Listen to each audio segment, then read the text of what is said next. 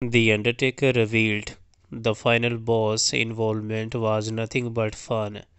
The Undertaker revealed that The Rock was gracious every time both men met, even after their in-ring interaction in the main event of Night 2 at WrestleMania. The Undertaker was talking on his podcast. The Undertaker said, "It was fun. It just was. It was like a little flashback. All my dealings with him that night, he was so gracious. I just sensed he was happy being involved in that again. Obviously, he is probably the biggest movie star out there. You could tell. He was in his element and he was so kind." He said it was good to see overall. What a great week it has been for us, The Undertaker and The Rock.